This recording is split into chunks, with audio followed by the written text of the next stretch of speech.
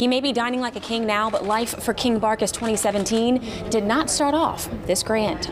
Maximilian was dropped off at a shelter in Florida, Boca Raton, with his mother and siblings, and he was the last to be adopted. 13 years later, he's living the royal life, enjoying perks like a lamb chop lunch at Galatoire's as King Barkus. But Maximilian's mother, Dr. Sherry Roth, says King Max has not forgotten his humble beginnings. In fact, he now works alongside her as a therapy dog for children, elderly people, and survivors of 9/11.